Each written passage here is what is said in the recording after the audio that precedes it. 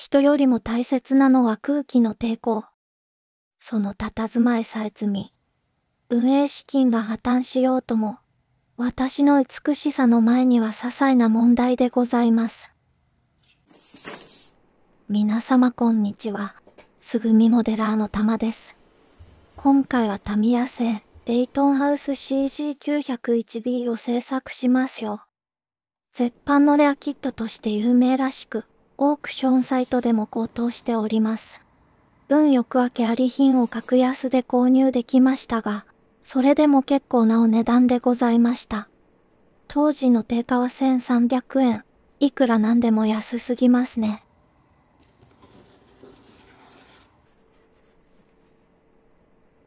開封したすぐに感じるレトロ感。この懐かしいレイトンブルーがそうさせるのでしょうか。1991年の空気が密封されたパーツ群。今でも新品同様のきらめきでございます。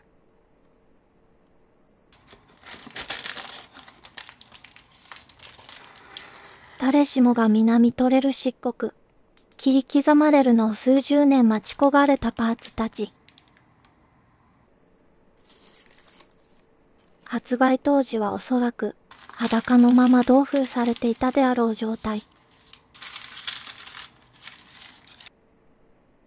デカールは時の流れに耐えきれず、スタジオ27のデカールが今でも新品購入できました。車外デカールは高価ですが、使わずに飾っておけるほどに収集癖をくすぐります。もはや病気の一歩手前でございます。タイヤマークは変色気味ですがなんとか使えそうな予感。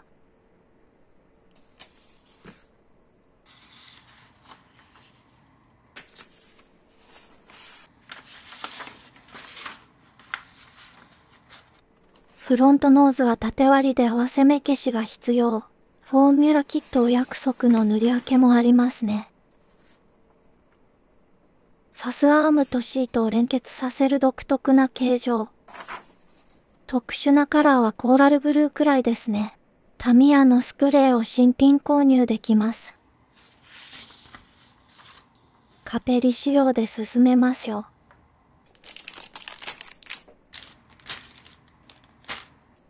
安く購入できた理由は箱がこの状態だから、完成したら捨ててしまうので何の問題もございません。また出やがったな。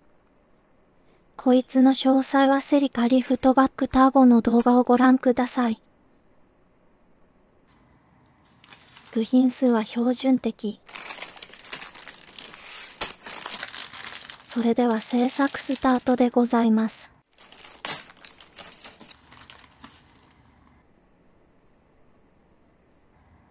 アルプスの稜線を思わせる美しいエッジライン。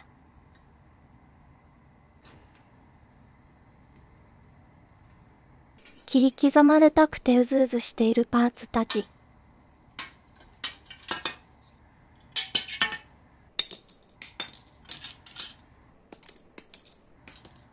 ただ黙って聞くだけの断絶音。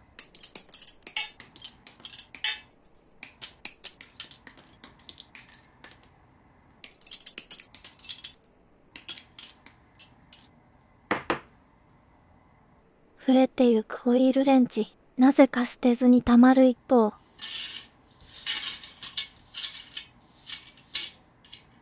お次は下地処理へと進みます。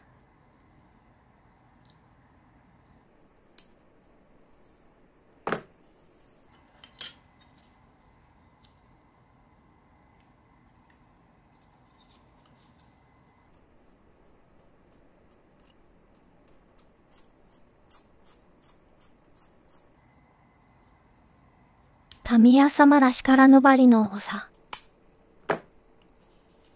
マフラーやカウルに目立ってございました。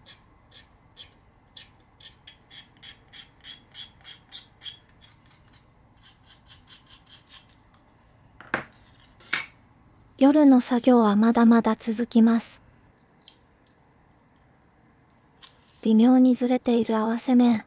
マクラーレン MP47 と同年代のキットとは思えない精度。もしかすると長い月日が経ち、何らかの影響で歪んでいるのかもしれません。瞬間接着剤で合わせ目を消しますよ。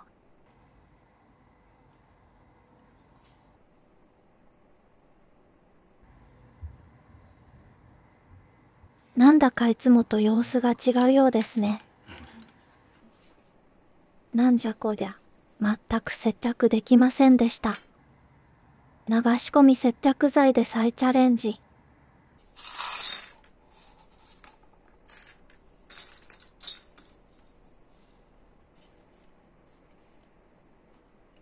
ヘッドレストの地位が合わない様子。このキットはもっと簡単に仕上がると思いましたが、どうやら甘い考えだったようですね。接着剤の痩せを考慮して何度か繰り返しました。この部品はセミグロスブラックを塗るだけの軽作業。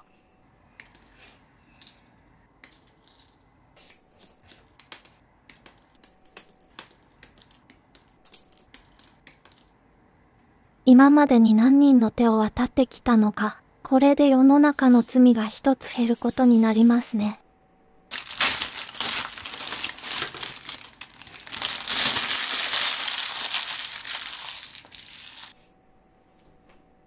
ただただ続ける単純作業。真夜中の時間は私の進む道。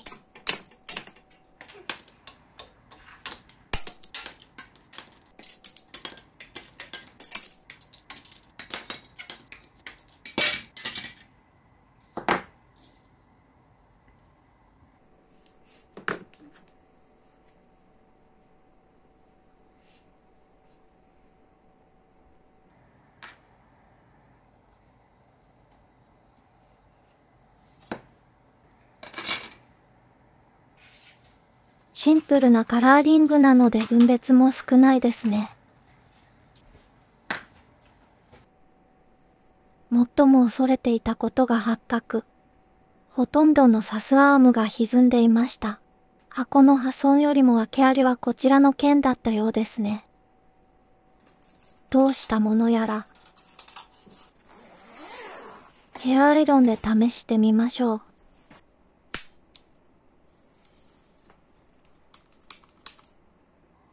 最弱の設定。クッキングシートで保護してみます。挟んだ瞬間に全身の細胞が、これはダメだと警告してきました。一瞬でふにゃふにゃでございます。古典的な熱湯補正にしてみます。沸騰していてもすぐに80度を下回ってしまいます。作業は迅速。実はステアリングロッドは折ってしまいました。乾燥機での長時間の換金が終わり、ボディはほてり上がってございます。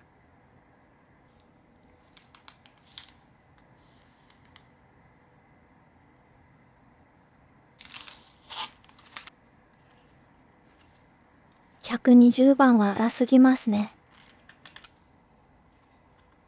240番でボディを削ぎ落としてやりましょう。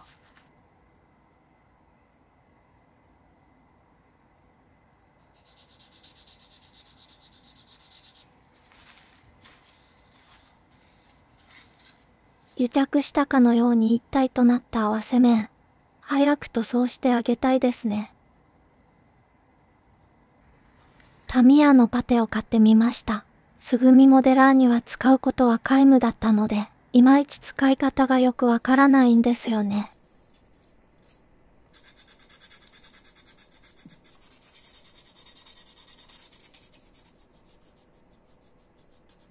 ヘッドレストの隙間を埋めて証拠隠滅。誰にでも隠したい過去がございます。シャシーとカウルの相性だけ確認。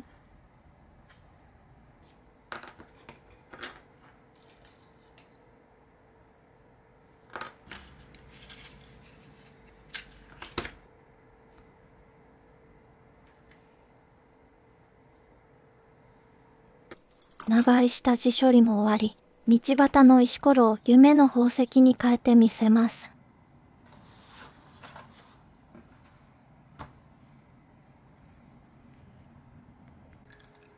サフの代わりにアルティメットホワイト。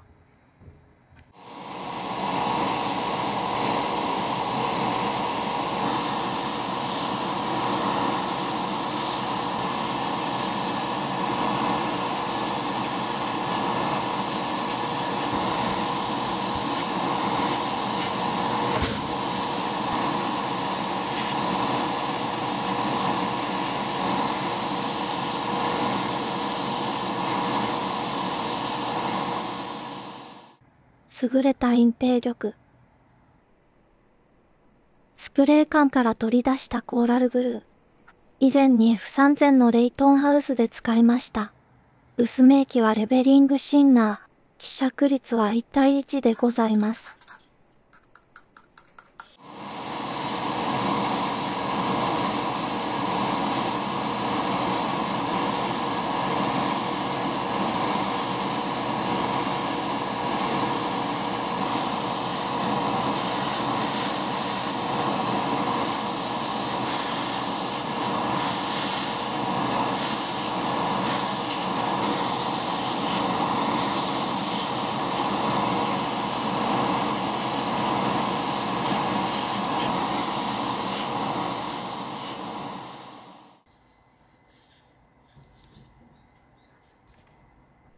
リアカウルに隠れる部分は黒に塗り分け、この作業はサボることが多いのですが、今回は何の気まぐれかしっかりとマスキング。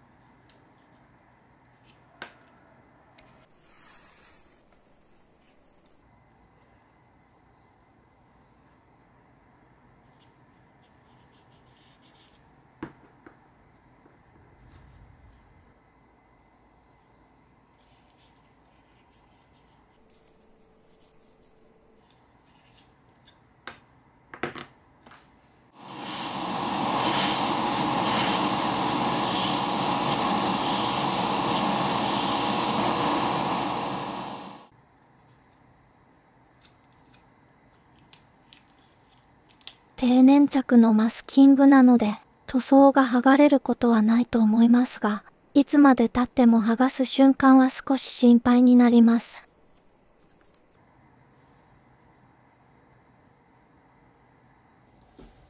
エンジンの組み立て。ジャット CV8 の 3496cc。魚拓40馬力を叩き出す黒い塊でございます。1971年に創設されたジャット、ジョン・ジャット、ジャック・グラバムの2人が立ち上げたそうです。なかなか面倒な塗り分け指示でしたが、見えない箇所にもかかわらず、自分でも不思議に思うほど真面目にマスキングしました。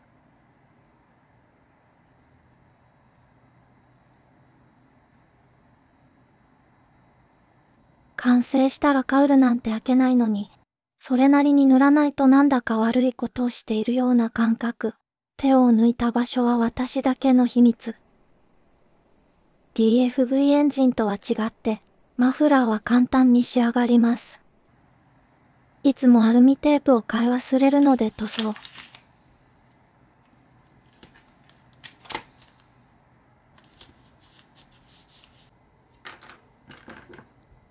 スーパークロームシルバー2で輝かせます。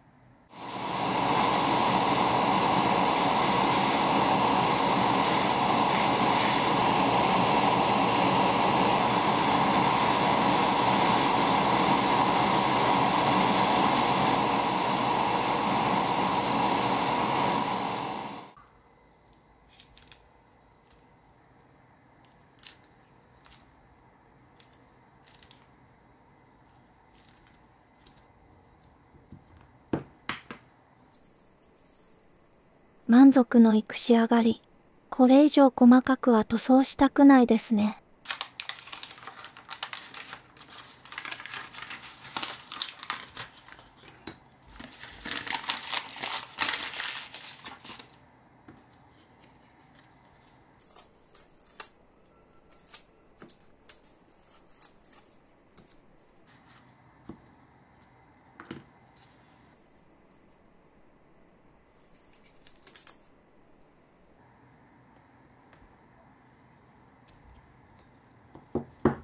0.3 ミリのハンドピースで虹色の輝きを生み出します。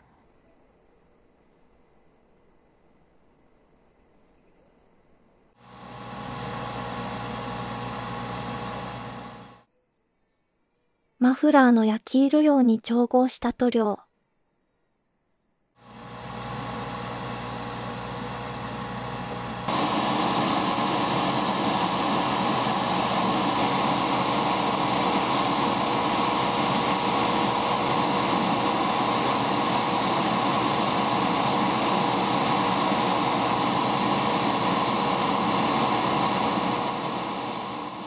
結果は後ほど。ようやくデカールまで来ましたね。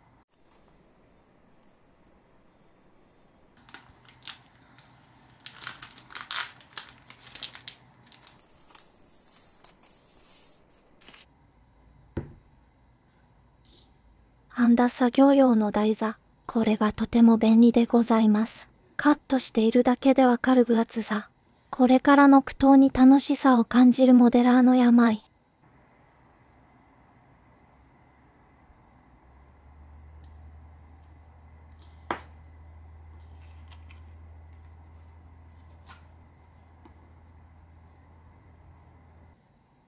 デカールフィクサーを塗り塗り。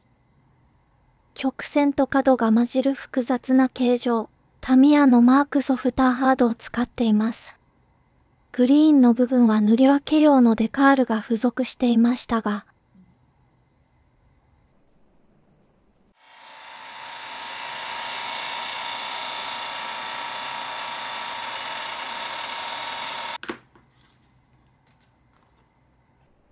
今回は当時の少年たちと同じ思いでデカール仕上げにしました。全く馴染まないデカールに時間がのしかかります。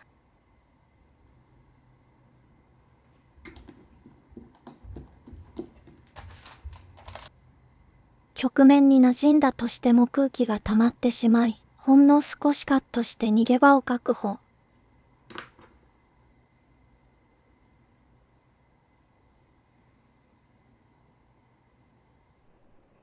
グリーンとホワイトの鮮やかな組み合わせ。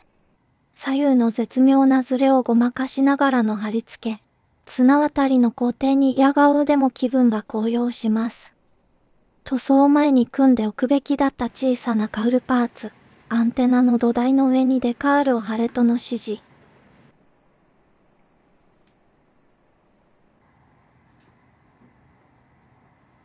無茶させやがって。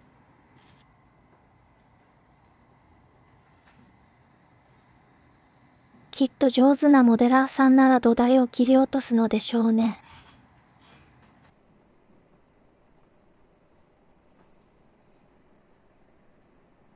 調べても詳細がわからなかったスポンサー。ご存知の方教えてください。カーグラスは名前の通り、自動車のウィンドウガラスを製造している会社とのこと。このロゴも現在も使っているようです。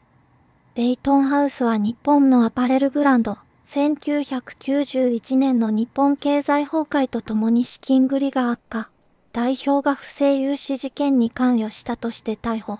チームは急速に活動の場を失ったそうです。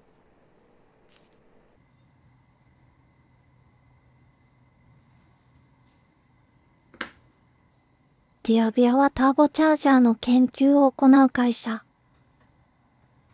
このマシンのスポンサーはわからないものばかり。少し調べた程度じゃ全く正解にたどり着けませんでした。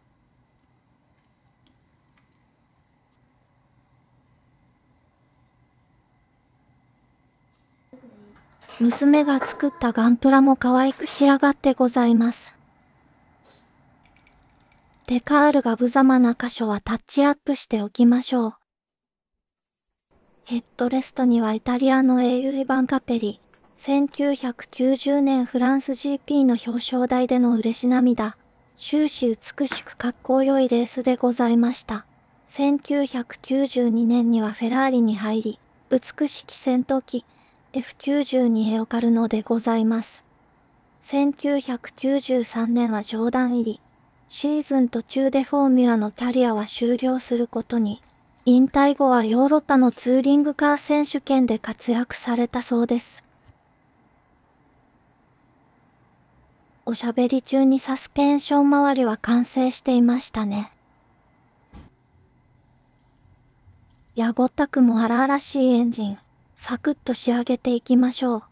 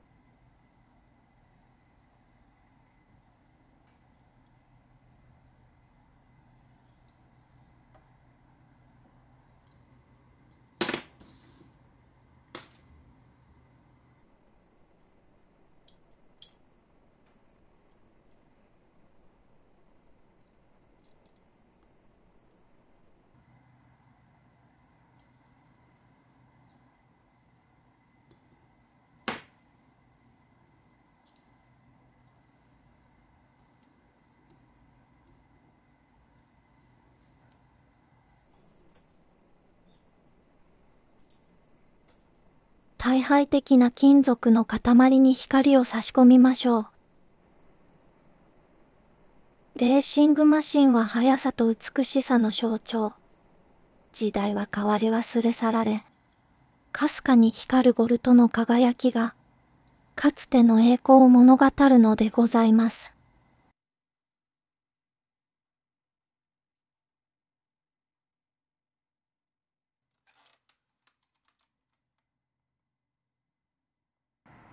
ただいま帰宅しました。ブラックロードお疲れ様です。今から寝るまでは虹色の時間、すべてが思いのままでございます。ガイアの EX クリア、最近はこれしか使ってませんね。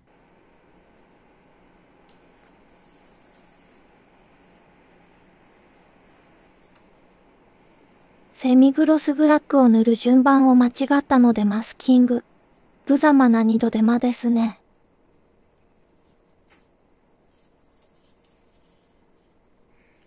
まずは砂吹きから。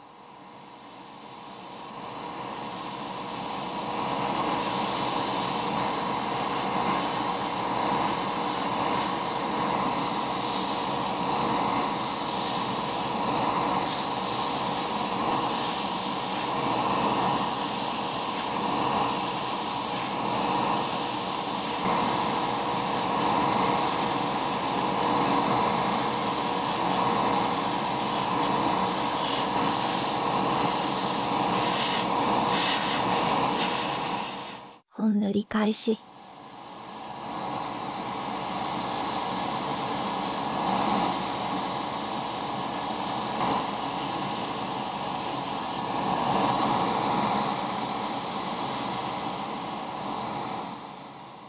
垂れる寸前を狙います。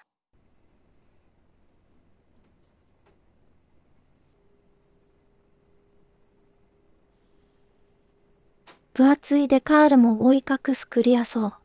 磨き上げた氷のような透明度でございます。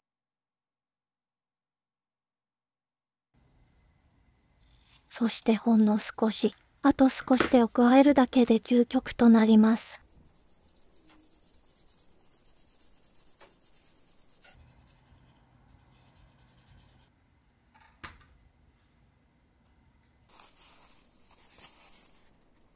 艶を失いながらもときめくのはなぜ？このうねりなき平面こそが美しさへのメカニズム。6000番の摩擦音が深夜の闇に消えてゆきます。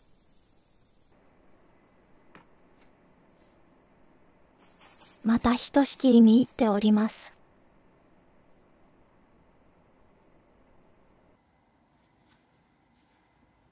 こんなにも簡単に輝きが増すというのに、使わねば不作法というもの。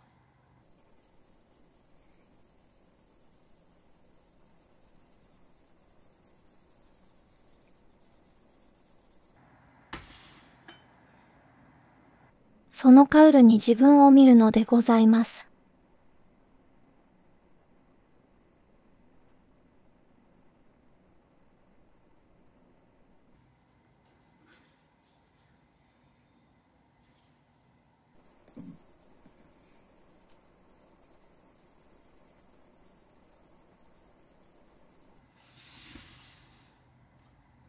すでに時計は昨日から今日へと過ぎ去り、終わらない作業に時間の流れが残酷。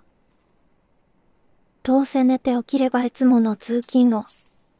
寝不足でストレスも上昇しつつ、それでもなお最後のセラミックコンパウンド。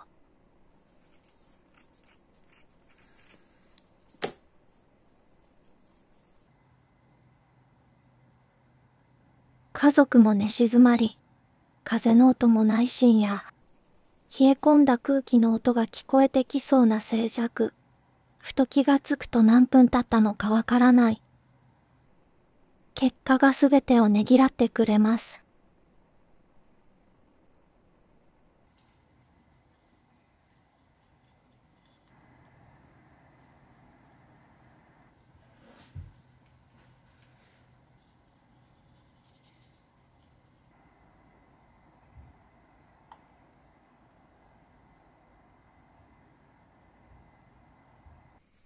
ここからは最終組み立ての工程。ですが工程を間違ったようでアームが入りません。どうやら縦割りのカウルを合わせるときに、内側から差し込んでおく必要があったようですね。問題の突起物はカウルの内側のようなのでカットしましょう。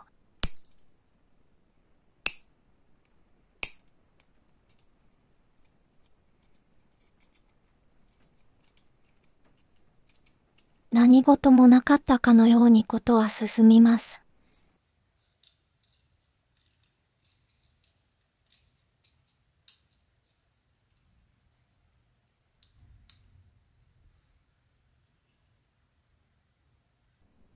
シート周りのデカールは社外品には用意されてませんでした。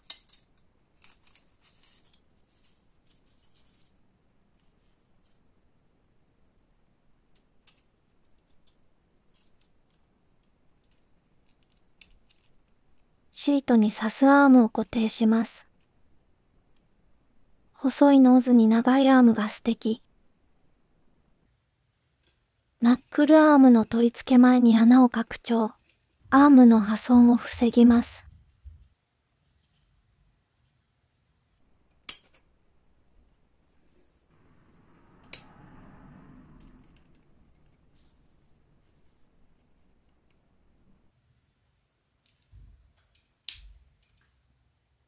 シャシーと合体。一気にフォーミュラマシンの風貌。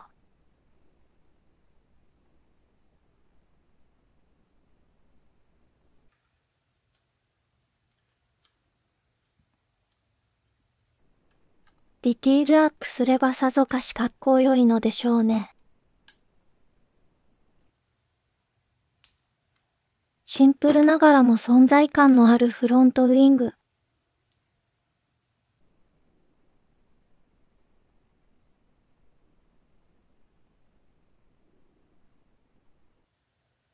リアウィングは典型的な造形。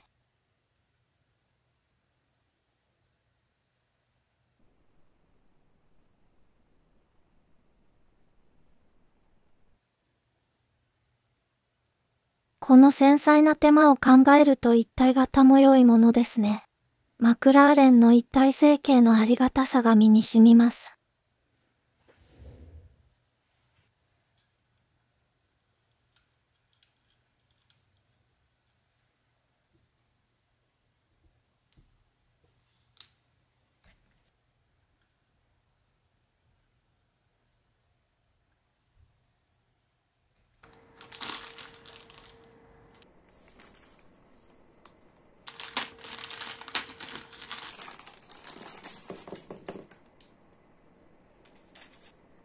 立派なバーティングラインと、なぜか潮を吹いたリアタイヤ。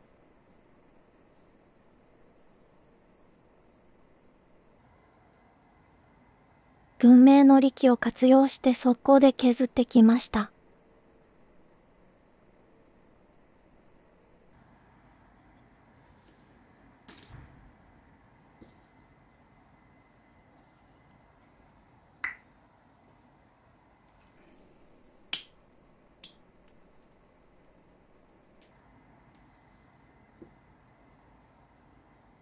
タイヤマークは使用期限の限界でした。きっと数年後には剥がれ落ちている気がします。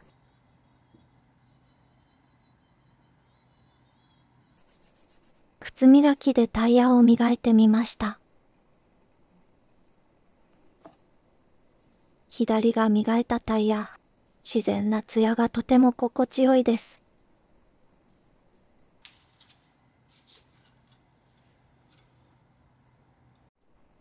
なんだか雑なウィンドウシールド。カットして折り曲げて貼り付けます。仕事のイライラなんて忘れて慎重に取り付け。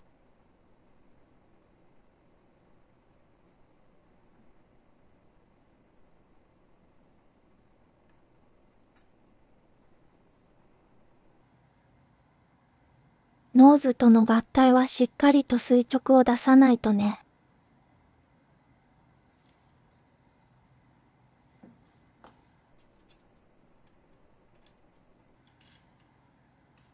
アームが細くて折れそうです。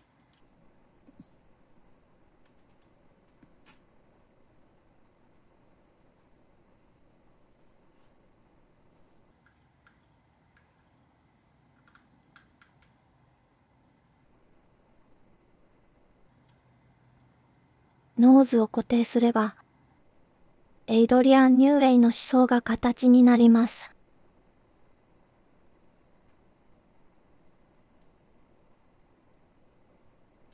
リアウィングの取り付けはバランスが悪く、少々無理やりに抑え込んで接着しました。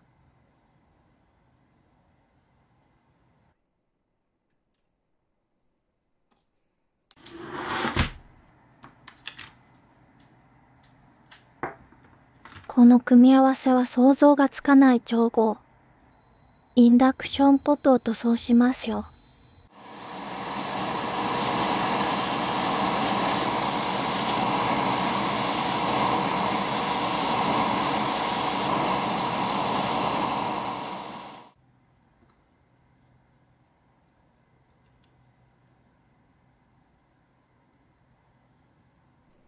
リアカウルの取り付け。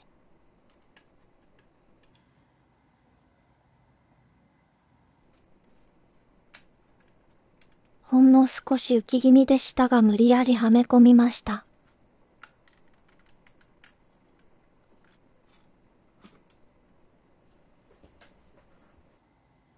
ミラーの取り付け精度が抜群で接着剤なし。